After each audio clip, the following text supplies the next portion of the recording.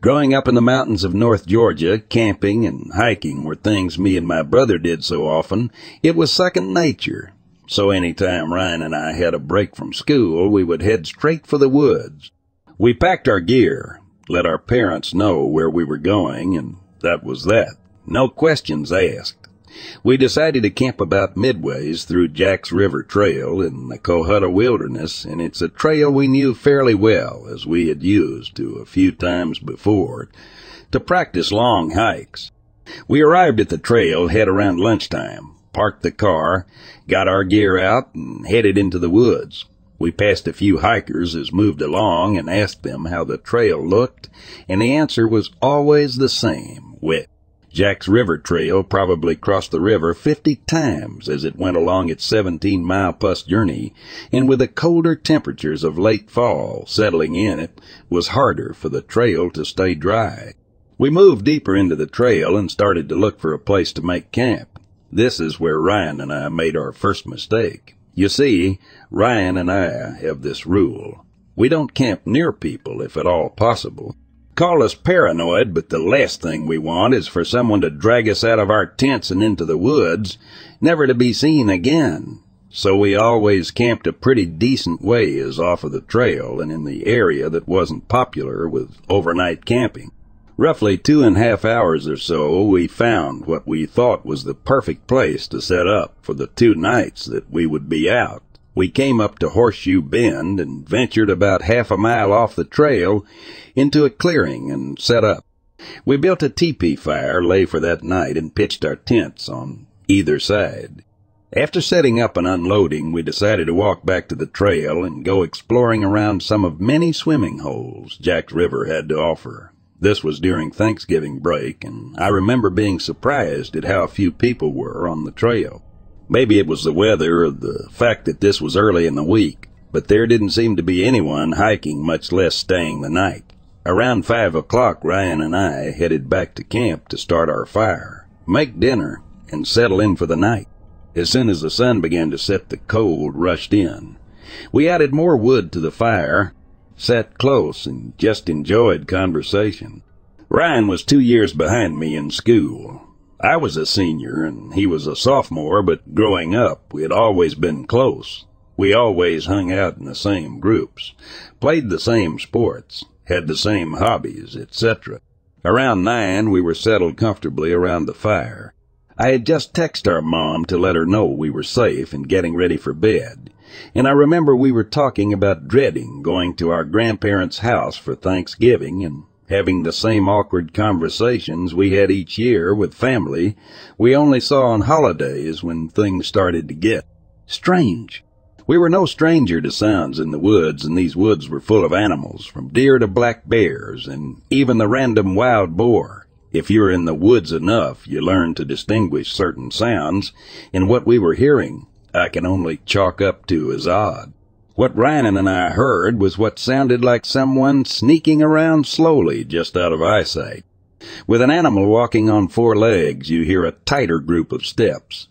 But what we were hearing sounded very distinct to what a human sounds like when walking slowly or trying to move without making much sound. I remember we both pulled out our flashlights and shone it in the direction we felt the sounds were coming from. But that is what was so weird. Whenever we would fix our lights on a spot we thought the sound were coming from, the location of the sound would suddenly change. It was as if there were multiple people walking around us. That's when the whistling started. At first I thought it was the wind, and I remember thinking, maybe the wind is just throwing leaves around, and what we are hearing is nothing but the wilderness around us. Ryan looked at me and asked if I was hearing that. I didn't answer and was trying to focus hard on each individual sound. 2 consecutive notes, with roughly a 3 to 4 second gap, and then 2 more consecutive notes, over and over again. Ryan kept asking if I heard that, and I put my finger to my lips, trying to keep him from talking. The fear I felt was incredible. My jaw was tight, my fist clenched, knowing I wasn't ready for whatever was out there if it was anything at all. The whistling continued for what felt like forever, but thinking it through, Was maybe 5 minutes when Ryan finally yelled out into the darkness, "Hey!"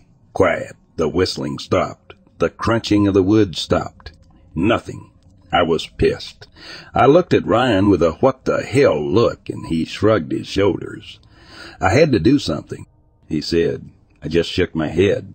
We sat there in silence for a few minutes when the woods erupted with noise. Something or someone was running in a circle around our campsite. The whistling came back. 2 consecutive notes with the same 3 to 4 second gap, and then 2 more consecutive notes. How could someone whistle this loudly without cracking while also running? I was done. I stood up, shining my flashlight in all directions, trying to catch a glimpse of whatever was screwing with us. Nothing. It felt close enough to touch, but we never saw a thing. That's when the movement stopped, but the whistling was still constant. It was so loud, inhumanly loud. I looked at Ryan and told him to call the police. Now this is the part I will never forget, the part I never liked to talk about. While Ryan was on the phone with a dispatcher and telling them our location and what was going on, I stepped around the fire towards my tent. Inside my bag, I had a 6-inch fixed blade that I always carried and thought I would feel a bit more comfortable with it in my hand more than just my flashlight. As I went to unzip my tent, trying to keep my eyes toward the woods, I heard some movement directly in front of me. I swept my light up in front of me, and for maybe 2 seconds I saw it. Whatever this person or thing was, it was about 5 feet up in a tree. Everything about it was long. Its arms, legs, neck, fingers, everything. And it was fast. As soon as the light hit it, launched backwards off of the tree. I heard it land, but it either jumped an impossible distance or landed in a thicket, because I heard it but never saw. I don't think I have ever yelled so loud. I ran back to where Ryan was and sat down. He kept asking me what I saw, but I couldn't answer. I just kept thinking about what I saw. Maybe 10 minutes later, we saw a couple of flashlight beams coming through the woods, and about 3 guys came into view, asking if everything was okay. I settled a bit and started asking them if they had seen or heard anything. All they said was they heard a lot of movement, and then heard my scream, and that's when they headed in our direction. I tried to explain what had happened without sounding crazy, but it didn't seem to work. One of the guys walked around a bit and came back and said he didn't see anything. Ryan told them that we called the police, and roughly 30 minutes later, a park ranger showed up. Ryan and I tried explaining everything to him, but he just chalked it up to either a curious animal or some campers trying to mess with us. Either way, Ryan and I had decided we weren't staying the night. We packed our stuff up and walked out of the woods with the ranger. He took our statement, and we got in our car and drove home. Ryan and I don't talk about what happened that night, but neither of us have been back to Jack's River Trail, and we'll probably never go back.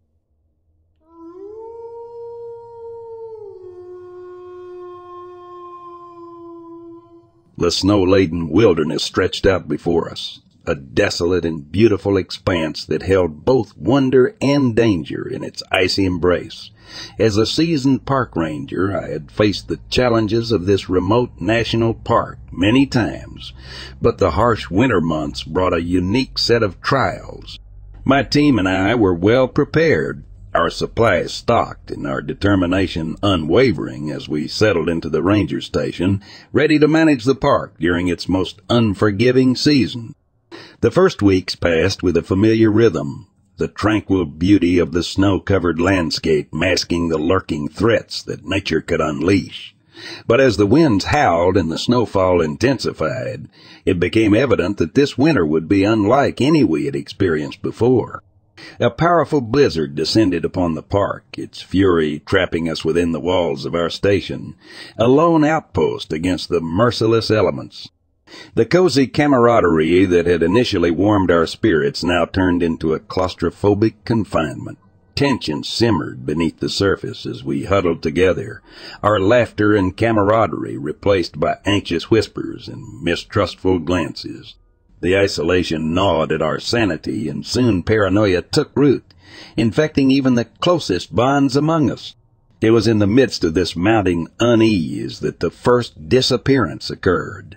A member of our team vanished without a trace, leaving behind only a chilling sense of foreboding. Panic swept through us, our minds racing to find logical explanations, yet finding none that could account for the eerie silence that settled over the ranger station. As the days stretched on, the disappearances continued, each one leaving us more shaken than the last. Fear tightened its grip on our hearts, and I found myself haunted by the chilling tales of local Native American legends. A creature known as the Wendigo, a malevolent spirit said to possess those who resort to cannibalism in times of desperation. The thought was absurd, a relic of folklore and superstition. Yet, as the storm raged outside, I couldn't ignore the unsettling parallels between our situation and the Wendigo's curse. The blizzard had driven us to the brink of desperation, and with each passing day it seemed that something sinister was lurking just beyond our sight, feeding on our fears and uncertainty. I took it upon myself to investigate, to unravel the mystery that threatened to consume us all. Clutching my flashlight and heart pounding, I ventured into the snow-covered wilderness, following the faint traces of footprints that led into the forest. The howling wind seemed to whisper warnings, and every shadow seemed to conceal a malevolent presence. My journey brought me deeper into the heart of the park until I stumbled upon a grisly sight, a makeshift campsite strewn with torn clothing and broken equipment. The realization struck me like a blow. We were not alone, and something was hunting us, picking us off one by one. Returning to the ranger station, I knew that I had to share my discoveries, to rally the remaining members of my team and devise a plan to survive. But as I stepped through the door, I was met with empty eyes and a chilling silence. The others had gathered, their gazes vacant and movements unnatural.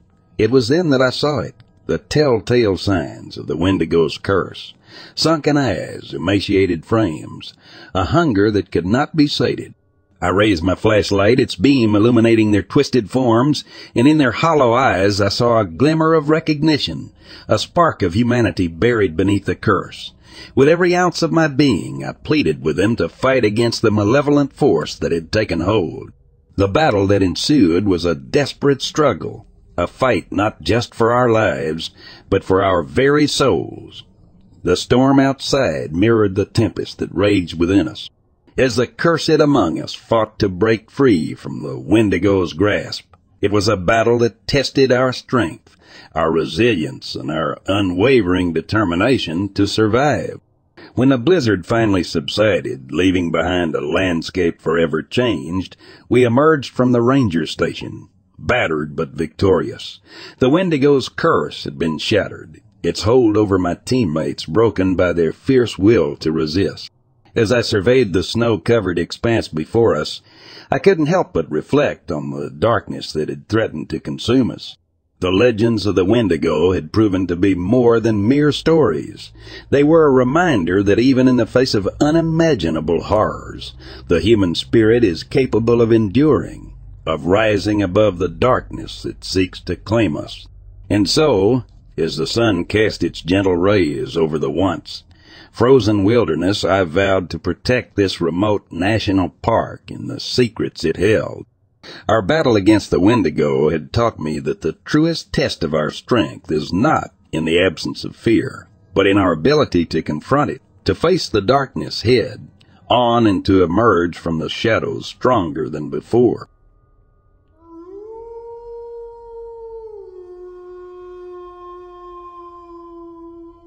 My dad used to take long walks on the roads around our house with his dog. Most everything is thick, deciduous forest with open, hilly farmland in between. Some areas of the forest were planned subdivisions, but the projects were abandoned, never started, so there are many old gravel, dirt roads cutting through the brush. The most hidden dirt road started about a mile from our house, ran through very thick woods, and popped out about half a mile on the other side. My dad, walking his dog at night, sees a figure at the entrance to the road. It was what looked like a man, shirtless and with no light. He snapped a picture of the man standing there looking straight at him. The camera flash turned his eyes bright red. Sometime later, we ventured back down the road, and there was a little living area halfway down. There was a little bit of food, a raised bed built into a tree, and some stuffed animals lying around. It was probably just a homeless man living there, but it still scared the hell out of me.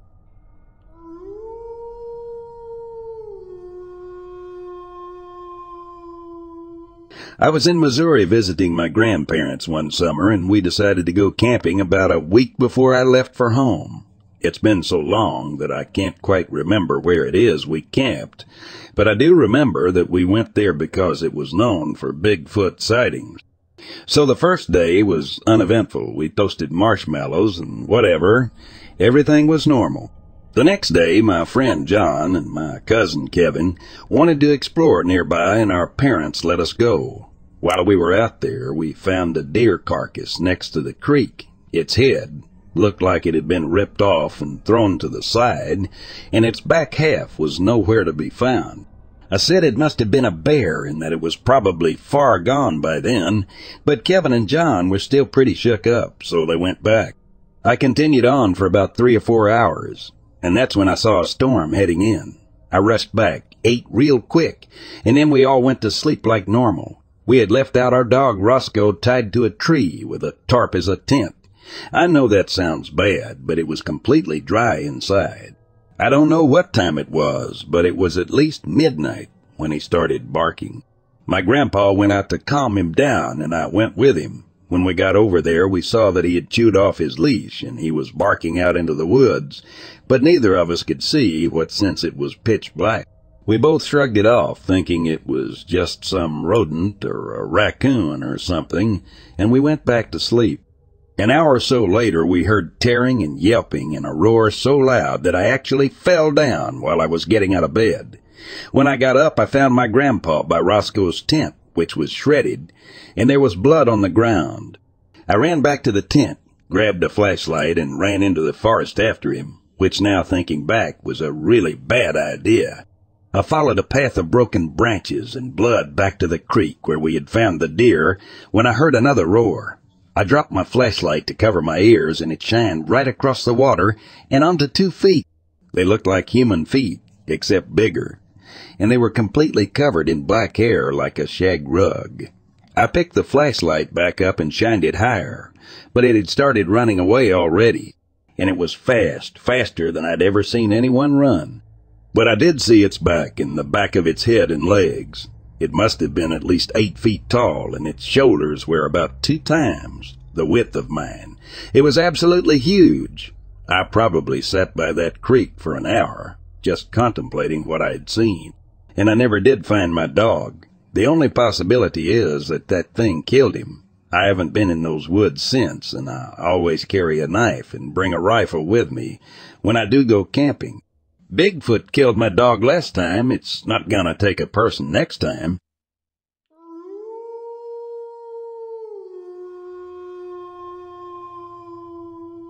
So I was once awake at 5 a.m., getting ready for a trip to another city with people in my class. I happened to wander around the kitchen window that sees the street and saw a woman that looked kind of odd. Odd as in she had very messy long hair around her elbows, and she walked like she had been hurt, limping and holding her stomach. She didn't seem to be in any trouble, and she was walking this really big dog. I didn't really think much of it. I hadn't seen her face, just caught a glimpse as she walked away with her dog. In a half an hour or so, I saw her again, without the dog this time. What's odd is she was walking the same path, but not walking back, just walking the exact same way as before, and now the dog was gone. I tried to make sense of the situation as where the dog went and why the woman happened to take a full turn to head to exact same direction, now alone. Her odd way of walking was the same, and she still held her belly. I didn't get to see her face and caught her after she got past my view range once again. A few weeks passed, maybe even a month or 2. Sometimes I mentioned her and talked about how old that was and discussed what she might have been doing. One day I saw her again, very close to a time I had just randomly talked about her. Could have been the same day or maybe the day after. She didn't have the dog, but she wore the exact same clothes and walked slowly, holding her belly. And I once again caught her passing the street, not able to see her face, but only the messy hair. Not to mention the hour was quite late again, and the streets were empty. Now, I found it really odd. I came across this woman 3 times in a row, walking the same direction, and not once I caught a glimpse of her face. I always happened to be looking out from the kitchen window during late hours as well. Our neighborhood is small, and we mostly know who has a dog as people walk them around regularly. I lived here all my life, never once saw this woman, just 3 times in a row in span of a few months or so. If anyone has a theory what she might been up to, especially the day she walked up the street twice with and without the dog, I'd really like to hear it.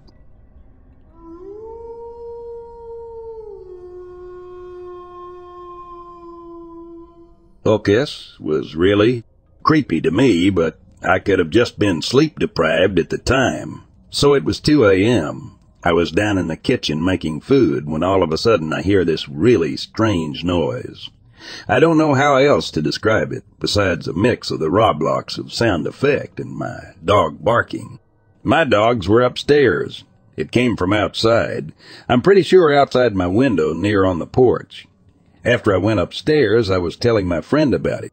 He tells me, dude, that might have been a Wendigo. They make weird familiar sounds to try and lure people into the woods. If they mark you, they'll sneak into your house and try and watch you sleep. Now, you might think that's just him trying to scare me, right? Well, a few nights after, I was going to the bathroom, and when I stepped out of the bathroom and turned the hall lights off, I glanced down the stairs and saw this really thin white figure. Now, naturally, I just avoided eye contact and booked it to my room. A few nights later, I was downstairs and shutting off the lights to go back upstairs, when out of the corner of my eye, I saw a white figure appear in my living room as I shut the light out. Now, I swear I'm hearing scratching outside my door from time to time. It's not quick like my dog's. It's a kinda slow scratch.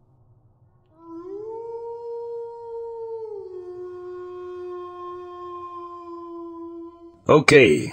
So I live next to an abandoned asylum. I see things moving and floating. That's normal for me.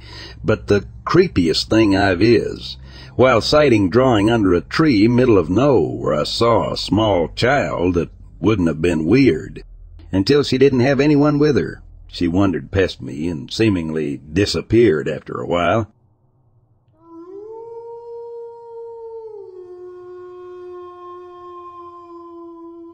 When I was traveling back to town, I saw a lady with a wide smile on the side of the road. I drove for 50 kilometers and see the same lady with the same wide smile again. I thought she might have hitchhiked and reached there. I traveled another 20 kilometers and saw the same lady, same dress, and same wide smile. I felt something was not right. I didn't show my fear and smiled back at her, saw her again a couple more times, and she disappeared. Really don't know how she managed to do that for such long distances. I guess it'll always be a mystery.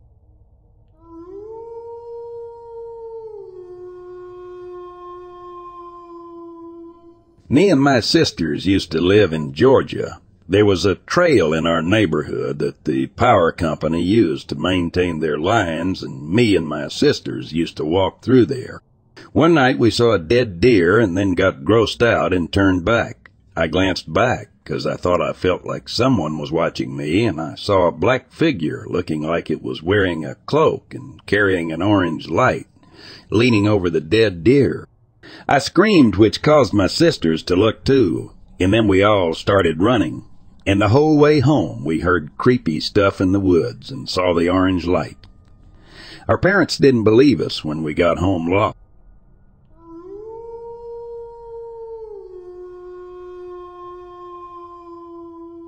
While going out early to hunt deer with my little brother, we started hiking up the East Ridge Trail about an hour or so before sunrise. I took the lead and had a rifle and very dim flashlight. It was very underpowered. I could only see a few feet ahead on the trail. Since we were just going to walk in on the trail, I figured it was good enough to find our way.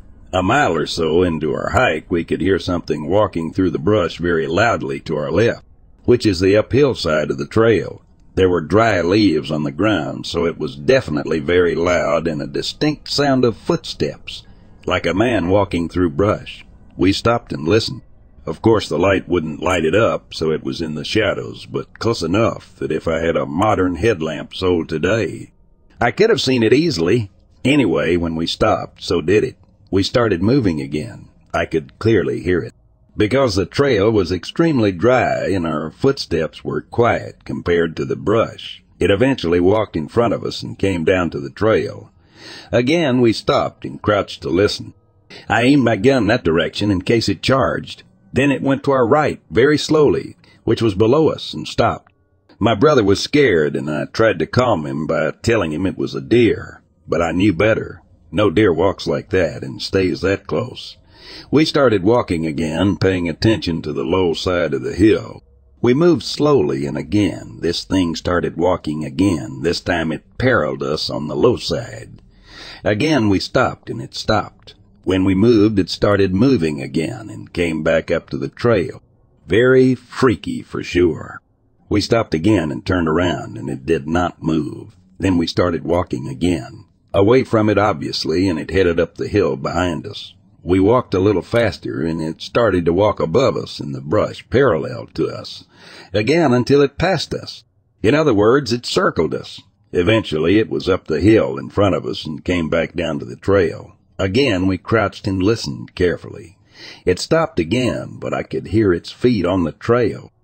For a moment, I thought it was coming toward us, so I decided to yell out, "I have a gun. If you're another hunter and you are walking toward us, let us know you are there, or you're going to get shot. I'm warning you."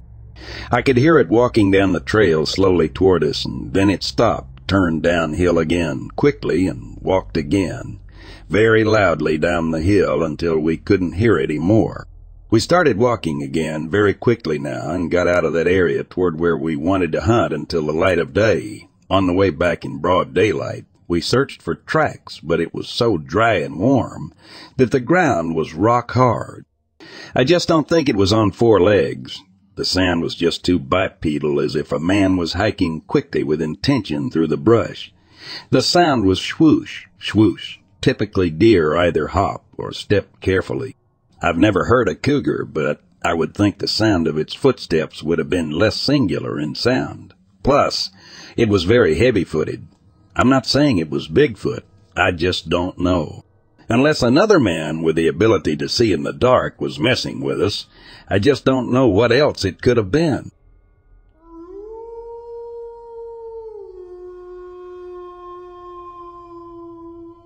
I was born on the evening of June 24, 1975, in New York City, 1 month prematurely while my parents were there visiting my mother's family in various East Coast locations from our home in St. Louis, Missouri. In 2015, a friend of mine took me to New Orleans for a few days prior to my birthday as a gift. We had a great time and had tickets to fly home in the early afternoon on my birthday. The flight out of Louis Armstrong Airport was uneventful except for two things. The first was an older guy sitting beside us who kept looking our way. He had what I can only describe as a gentle smile on his face. I didn't feel creeped out so much, but it was just weird to have him spend so much time looking our way in silence. The next thing was when we started to descend for landing.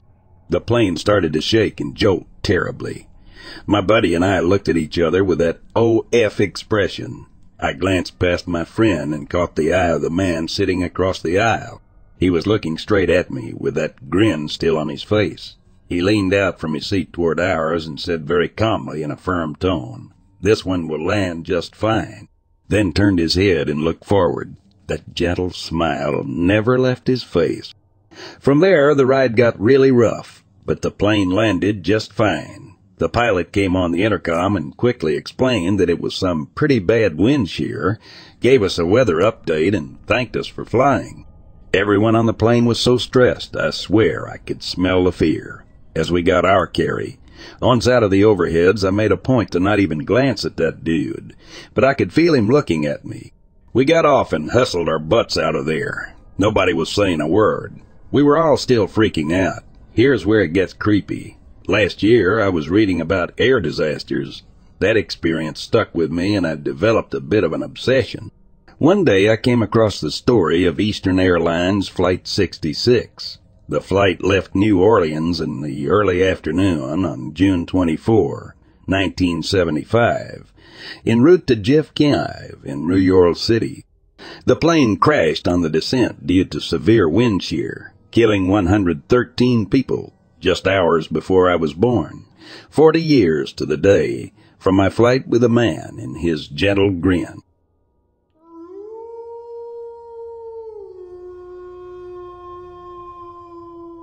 My Man in Black encounter happened in 2011, and it was something that I'll never forget. First, a bit of a backstory. Prior to the Man in Black incident, I went on a camping trip to Joshua Tree National Park, California, with a few friends. On our last night there, we were looking at the stars in front of the campfire. That's when I witnessed a couple of glowing blue UFOs in the night sky, going at amazing speeds. I couldn't believe what I was seeing, and my friends were equally amazed and mystified. I tried to take a photo with my flip phone, but the UFOs moved too fast for me to get a clear image of them. On our drive back home, we talked more about what we saw and were really excited about it. Not long after, I noticed a black car following me from a distance. I switched lanes to make sure the black car was in fact following me, and sure enough, wherever I went, the car followed. Then when I glanced at my rearview mirror again, the car suddenly disappeared without a trace, which was really unsettling. Now the Man in Black encounter. The next day, after running a few errands, I started driving home, and when I arrived at my house, I saw a black Cadillac parked in my driveway. I tried to convince myself that it wasn't the same black car following me a day ago, but my gut feeling told me otherwise. When I got out of my car, two men in matching black suits, light gray dress shirts, black ties, and black fedoras approached me and asked if they could ask me a few questions about what I witnessed the night before. I asked them who they were and to see some credentials. They claimed that they worked for a division of the United States Air Force. Their appearance looked what I can only describe as plastic and expressionless, and they both had a pale olive skin tone. They spoke in a raspy, monotone voice, and their speech was very precise, sounding almost synthetic. They also had a very cold and intense gaze. Some of the questions they asked were, "Can you describe what you saw that night? What do you think you saw? Did you take any photos of what you witnessed? Were there others who might have had recording devices or cameras? Do you know if anyone recorded the incident? Have you spoken about this incident with anyone else who wasn't present with you that night? Did you find any unusual debris at the location you were that night? Would you be withholding any important information from us?" Of course, I didn't answer most of their questions honestly, and I did withhold a lot of information as to what I saw and who I was with. They ended their questioning by strongly advising me to refrain from talking about what I witnessed with anyone and to forget the incident ever happened. They also strongly implied that they would be keeping an eye on me in case I decided to ignore their demands. After the encounter, I had this constant, ominous feeling for a while and always looked over my shoulder wherever I went. I don't know who these men were or how they had knowledge of what I saw that night, but I believe that they were the Men in Black. Since that encounter, I've been really hesitant and careful about who I share my experience with, but I finally decided to share it here. During the years following that incident, I've only had a couple of UFO sightings at night on separate occasions, but I haven't had any more visits from odd men dressed in black. Not yet, anyway.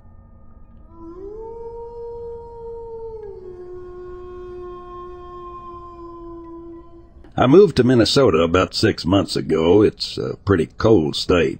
More or less, I love it here. It's very peaceful, and when it snows, it's really beautiful. However, my image of Minnesota was changed last night. Me, my mom, and my stepfather were all sitting down, watching a movie in the living room. As the movie was about to end, we paused it because my mom wanted to go smoke, and I had to use the restroom. Once I'm back from using the restroom, I go and sit down with my stepdad. A few seconds later, my mom opens the patio door and yells for us to get out there. We rush outside and she tells us that she started hearing the noise of something big walking in the snow. When she started to look around for where the noise was coming from, about 40 feet away was a white trailer. She said that when she looked over there, she saw something with red eyes staring at her.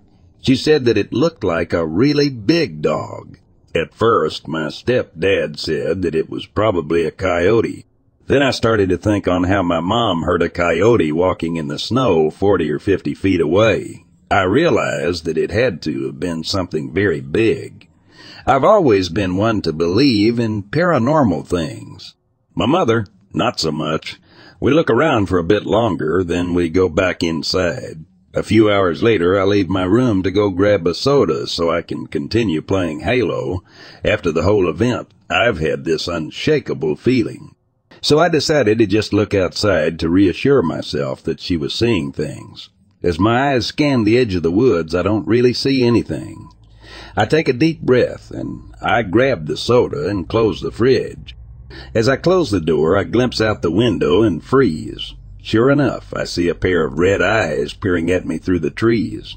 I couldn't see much because of how dark it was. It was around 3 a.m., but I know what I saw. I saw something that I've never seen before. Those red eyes went right through me. Then, as quick as I had seen them, they disappear. What did I see?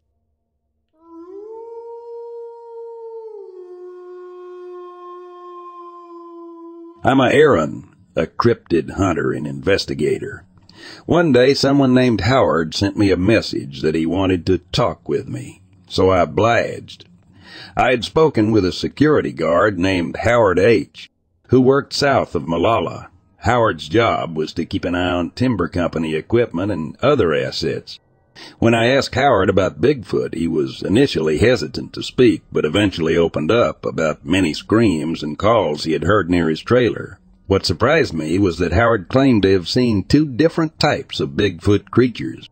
One was shorter, with startling blue eyes and reddish hair, while the other was larger and more aggressive, often stalking him.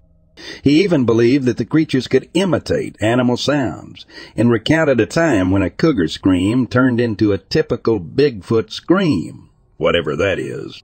Howard also told me about an incident on the Clear Lake Trail near Goat Mountain, where he felt like he was being followed but couldn't see anything. He even left a bite of his bologna sandwich on a log, only to return later and find it replaced by a chunk of tree bark. Howard also mentioned seeing trees twisted over at a height of 9-10 feet, and stacks of fir boughs and mushrooms strangely piled up in certain areas. Recently, Howard had noted tracks on the weekend of October 1920, although the location was not specified. I was planning to interview him in depth and was particularly interested in an old logging road that was now closed due to fallen timber, but it would be an interesting trip for the IWBS. Whatever that was, when there was snow on the ground.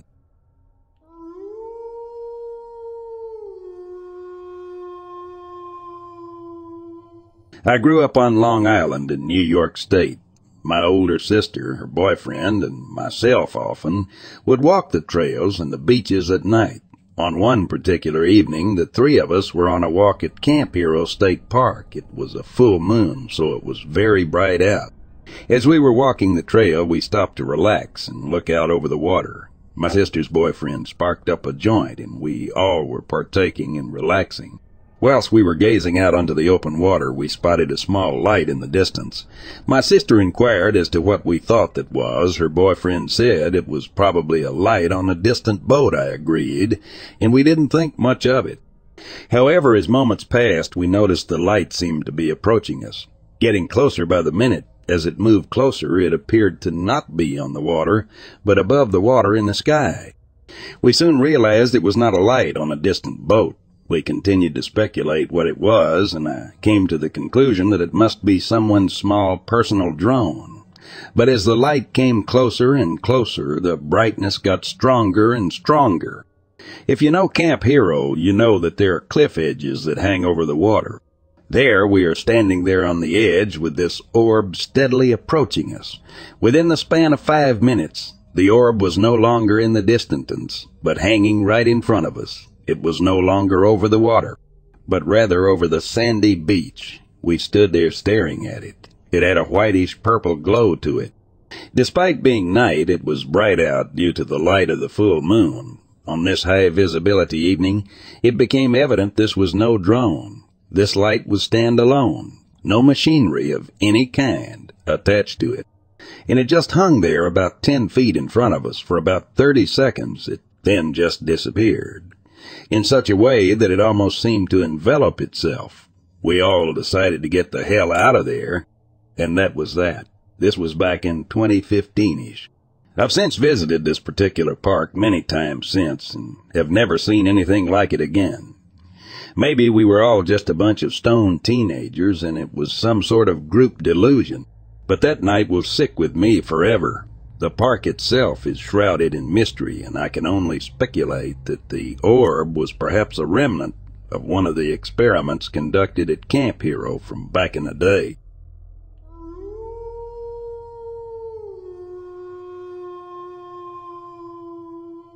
So last night I was on my way to my boyfriend's house in the middle of nowhere. I have been living with him for a few months now and have never seen anything strange or out of the ordinary. As I was a few miles into his backcountry road, something that I can most relate to looking like a really tall, skinny dog was walking on the side of the road. I was going fast, so I didn't get an amazing look at it, but what I could see was a black face with 2 flesh-colored holes where the eyes were supposed to be, and a flesh-colored hole where the mouth should have been. I don't know about you guys, but when I almost hit an animal, I'm like instantly stunned and feel bad, and I swerve. But it was like my body knew this thing was more normal.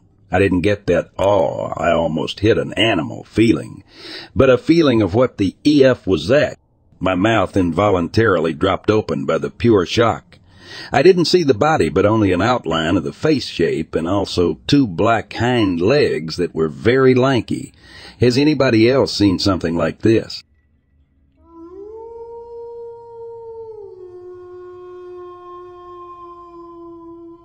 I used to live in an area that was surrounded by woods and wildlife, with only a handful of people and domestic animals around. It was a beautiful and peaceful place to live, but that year was particularly rough for me. My father had passed away, and I was still trying to come to terms with his loss. But then something strange started happening in my house. People who had never lived there before were dying, and I was having strange dreams with my family. I didn't know what to make of it, but I tried to ignore it and carry on with my life. One day, I was contacted by a spiritual page who recommended that I talk to my landlord's brother, who apparently didn't want to scare me and was just saying hello. I thought it was weird, but I decided to go along with it and say hi back. That night, things got even stranger. I heard my name being yelled in the house, and the phone rang once at 1:30 in the morning. I was terrified, and strange noises outside followed. I was paralyzed with fear, lying in bed and trying to ignore everything that was happening around me. The noises continued for weeks, and I realized that if I wanted to deal with this haunted stuff, I needed to be within walking distance of not haunted or blessed places like my neighbors or churches. I was no stranger to spirits, but this was the first time I had ever been so scared. I decided to move to a different area, one that was less isolated and had more people around. It was hard to leave that beautiful place, but I knew I had to do it for my own sanity. I never did find out what was causing all of those strange things to happen, but I was just glad to be away from it all.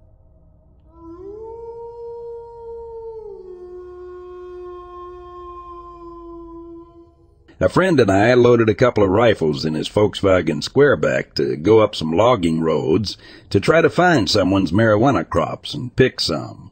We drove these barren logging roads for about an hour and decided to pull over and smoke a joint. As he sat there waiting for me to roll the joint, we heard what sounded like rocks rolling down the hill behind us. I looked over my left shoulder, and probably 100 feet or so behind us, I saw what I thought was a bear laying on the road, apparently dazed from its slide or fall down the mountain. As this bear stood up, it turned toward us and just stared. I then realized instantly that this was no bear or ape I've ever seen before. This thing was probably 9 feet tall and maybe 800 pounds. I was so terrified. I even forgot we had rifles to fend this thing off, or defend myself. It stood there looking at us. It seemed like a lifetime, but was probably only 5-10 seconds. It then turned down the mountain and kinda slid on its butt. As he did this, my partner started the car and we got the hell out of there. We didn't say a word to each other going back to town, nor did we smoke any pot.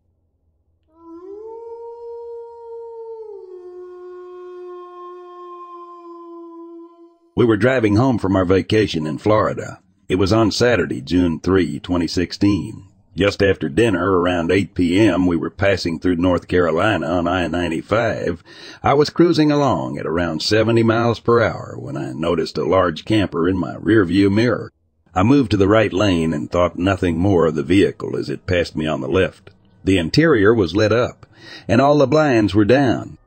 I saw several silhouettes of people as the camper pulled ahead of and in front of my vehicle. As the camper began to pull away, someone stood up in the back, close to the rear door. All of a sudden, a pair of wings unfolded from the person's shoulder blade area. They were wide and membranous, with claws at a couple of points along the top edge. They reminded me of pterodactyl wings or thin bat wings.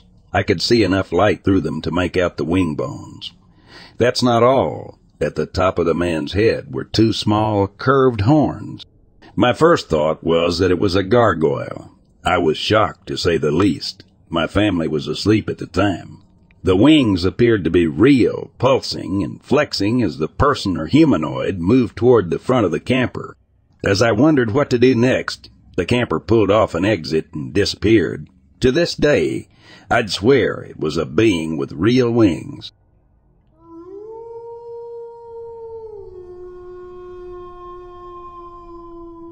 Sir, I'm 43 years old and come from a military family, with my maternal grandfather having possible ties to the U.S. government and other extraordinary facts about him. Since the beginning of July 2013, I have more obvious signs that something is going on while we sleep. On the morning of July 1, 2013, I woke up feeling more exhausted than usual. While walking to the restroom, I noticed a triangular-shaped series of dots. Bruise on my thigh, just above the right knee, thinking that it was curious to have that shape there. About a week later, I had one on my other leg, the same shape and same size, and was more toward the inside of my thigh. I wake up with various bruising and that sort of thing, but never think that much about it. These things were coming to be more frequent and definitely more blatant. On the morning of August 17, 2013, I woke up to having a badly bloodshot left eye. It felt like I had something scratched it, even after it has appeared to heal. I also had small bruises and a strange series of puncture holes in a crescent shape on the top of my left thigh. The previous year, I can't give you a date, but sometime before September 2012, I woke up to a feeling like there was something in my left ear. I find it more than coincidental that this is my left thigh crescent-shaped puncture wound, left ear and left eye. I have not been to a doctor for several reasons. I don't have insurance. I don't like doctors, and I'm afraid of what they might think and what they will do to me. On Sunday, August 31, 2013, one of my dogs who sleeps in my bedroom woke me up at about 4 a.m. in a panic. She was attempting to hide behind the nightstand and panting. I took her to the emergency vet, and they found nothing wrong with her. That is when I decided to do more research and look for investigators, support groups, etc. Whatever was happening, it also affected my animals, and that is not okay. They cannot speak for themselves, and I have no memories of anything, so I need to find out. I'm finding it difficult to find anyone locally. It started almost 10 years ago and is still occurring, but to a lesser degree. Do you believe I'm being abducted? If you can offer any help, I'd appreciate it.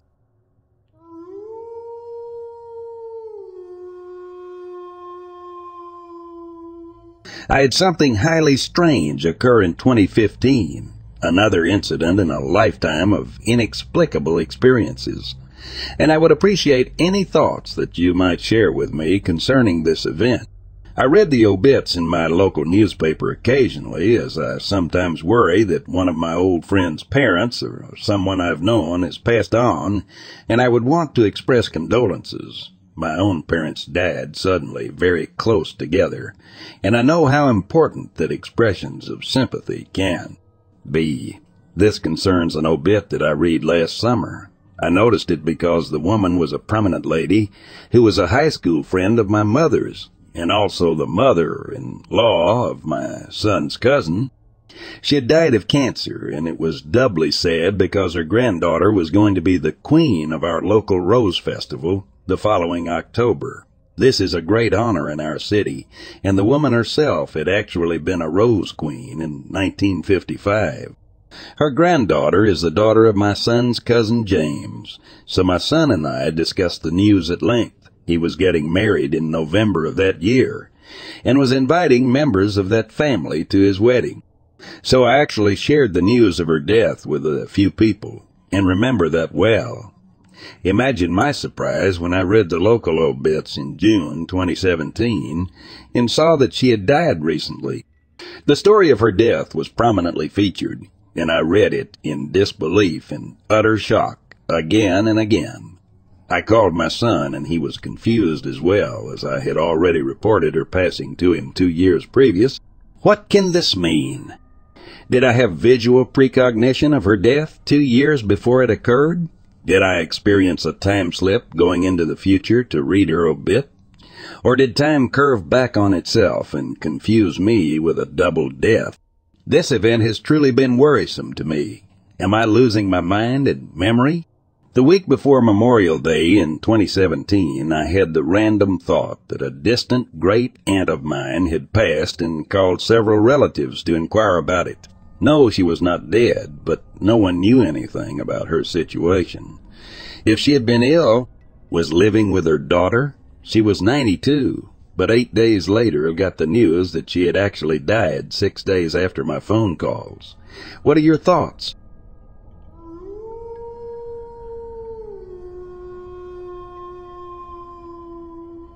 Growing up in Montana, I was no stranger to the wild beauty of nature, but one particular incident still stands out as the most thrilling and terrifying experience of my life.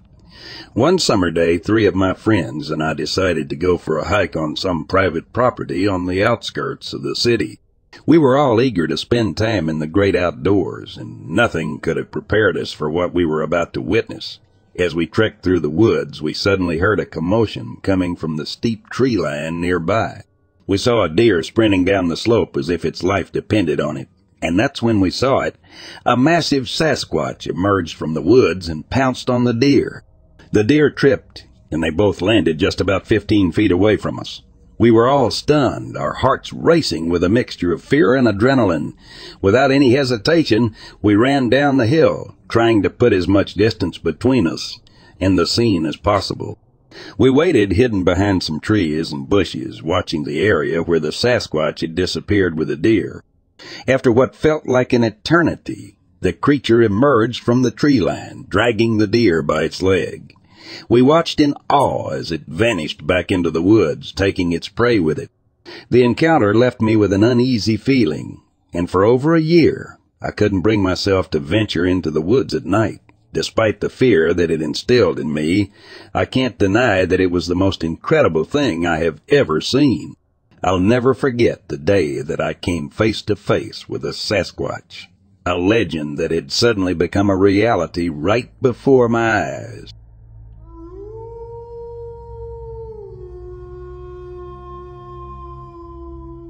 My Nana's house has a bit of a sad history. The house was built on a plot of land as a dream home for a newlywed and pregnant couple. Shortly before move-in day, the wife was shot and killed while getting off a bus downtown. The husband, in his grief, shortly after killed himself. The house then went to market, and my papa bought it for Nana. They were also newlyweds. As time went by, weird things started happening in the house. Little things like lighters would go missing, or the remote, which was on the coffee table, would be found under the couch, or you could hear the pool balls from the pool table crack even though they were in their case. This freaked my papa out, but Nana was much harder to scare. Every now and then you'd see scratch marks on the cathedral ceilings, only to hire a painter and they are gone the day he would show up. This happened on 4 occasions. Still, Nana was not scared. Shortly after, Papa had an accident and he passed. This left Nana alone in the house. Years pass, and in my teens I moved from my country and in with Nana. And walking to the kitchen one day, and I hear Nana talking. She is saying, "Don't you touch them again, you old witch." I pop into the kitchen and ask Nana who she is talking to. "Mabel," she replies. I assume Mabel is one of the cats she's rescued and carry on. Every now and then I hear Nana talking to Mabel. It's usually, "Don't you touch this," or "Would you stop that?" Playing with the lights, knocking over a fan. It never occurs to me to address it. Till one night I have this horrific dream about a woman being shot. I wake up terrified, and I see almost like a dark shadow fading from the foot of the bed. Am completely freaked out, but just think it's my eyes adjusting after being bolted awake. The following morning I tell Nana about my dream over breakfast. "Oh, that's just Mabel. She'll come to you from time to time. I was wondering when she was going to show herself to you," she says. I'm taken aback, and Nana tells me the Mabel story and how Mabel was the wife. I ask Nana, is that who she's been talking to, and she confirms it is. As time goes on, little things start to go missing as usual, and I'm creeped out at first, but make a game out of it by hiding things and moving glasses when family is around and saying, "Oh, Mabel, Nana's cigarettes go missing. Must have been Mabel." Mabel one night on Christmas Eve decided to walk up the stairs, and her footsteps got a little too close for comfort, and I shouted, "Stop it, Mabel. You're scaring me," and they stopped. Fast forward again, and I've moved out of the house. Nana has passed away, and me and my sister are tasked with going through her things. No one has been in the house for months. The power has been turned off, and me and my sister enter the home after sundown. Once we're on the front landing. From the landing, you can see the downstairs to the left of us and upstairs to the top landing. Standing in the entryway, something just didn't feel right. We go upstairs and start to collect some things. I'm going through Nana's china, and my sister walks into the dining room and says, "Tell me you heard that." "What?" "Tell me you heard that baby crying." I stop. "Listen." And I do. It's very faint, and it's coming from the basement. I ask my sister if the TV in one of the basement bedrooms could be on. She reminds me the power is cut. I ask if it's a neighbor, but we live a quarter mile from anyone. We walk to the living room, and I lean over the landing, and sure as hell there is a baby crying.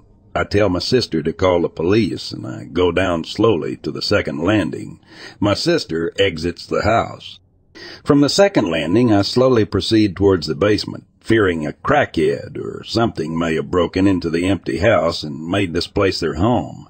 When I get to the bottom of the steps, what I felt can only be described as what you feel when a car is close to you with an incredibly loud bass system, where you feel and hear the sound and your hair stands on end.